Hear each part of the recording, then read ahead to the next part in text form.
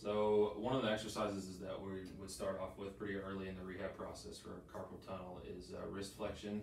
So first we just have her supported here on this wedge, and we're just gonna have her bring her wrist up and continue it. We do that 10 times roughly. And then so as she began to get stronger, we would eventually remove the wedge and have her do it over the edge of the table. Same thing. Good. And then once again, to progress, she continued through the rehab process. We would hand her a dumbbell, and she could again do it just like that. We could also do this for wrist extension too.